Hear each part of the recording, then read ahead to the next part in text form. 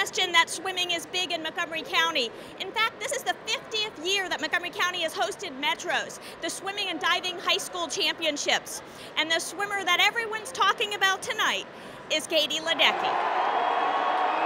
The Germantown Indoor Swim Center was packed with hundreds of swimming diving fans on deck for this high school meet. We have people who were team captains of their teams when they won the Metros, and now their kids are swimming and team captains. So it's a kind of a huge family affair for this area. Everyone pulls for each other. We're so proud of Katie, but we're proud of all of our swimmers. And the swimmers did not disappoint. There were several Metro records set at the meet, including a new American record in the 500 free. Yeah, I've sort of had my eye on breaking 4:30 for a while now. I think when I went 4:35 a couple years ago, that's sort of when I started thinking about creeping under 4:30. So it's been a lot of hard work since then, and finally got under 4:30, so I'm very pleased. It's amazing when you see somebody do something no one's ever done before.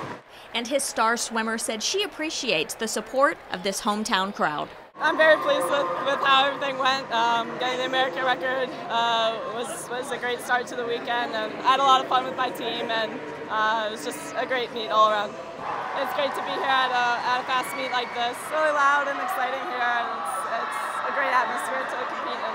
The excitement follows Katie even when she's out of the pool, signing autographs and posing for photos with her fans. It's really nice to have all their support, and I was in their place 10 years ago, so I know what it's like, and it's definitely what inspired me to continue swimming, getting autographs from Olympians when I was younger, so just if I can get back to the sport in any way like that, it's a good thing. For my MC Media, I'm Sonia Burke.